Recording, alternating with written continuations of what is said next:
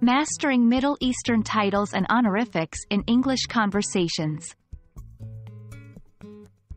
Hello learners! Welcome back to our series on conversational English. Today, we are focusing on making requests and offers under the fascinating topic of cultural considerations.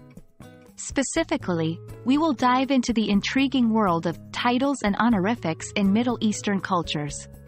By understanding these cultural aspects, we can enrich our conversations and make our interactions more meaningful and respectful.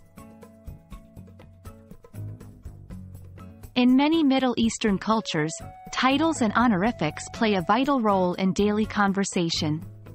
They are a way to show respect and acknowledge someone's status, profession, or age. Not using them where appropriate can sometimes be considered rude or disrespectful. While there are numerous specific titles used in different Middle Eastern cultures, we'll focus on a few general ones that you might encounter when speaking English with individuals from these regions. Remember, awareness of these titles is crucial in establishing respectful communication. 1. Sheikh, Shaykha. This title is used to address a leader or an elder. Sheikh is for men, and Shaykha is for women. It's often used for people of high social status or scholars. 2. Haji, Hajja. People who have completed the Hajj pilgrimage to Mecca earn the title Haji for men, or Hajja for women.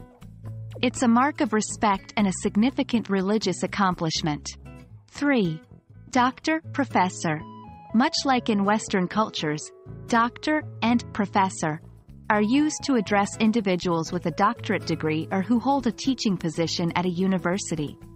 However, in some Middle Eastern cultures, these titles can also be used as a mark of respect towards highly educated individuals, regardless of their specific profession. 4. Sayyid, Sayyida. These titles are used to address descendants of Prophet Muhammad. Sayyid is for men, and Sayyida is for women. This title holds a significant religious and social prestige. 5. Effendi. This is a title of respect or courtesy, equivalent to sir or madam in English. It's not as commonly used today but can still be found in some formal contexts. Remember, when using these titles, it's best to address the person with the title followed by their first name. For example, you might say, Sheikh Omar, or Dr. Sarah. Also, keep in mind that these are broad generalizations, and usage can vary significantly between different countries and cultures within the Middle East.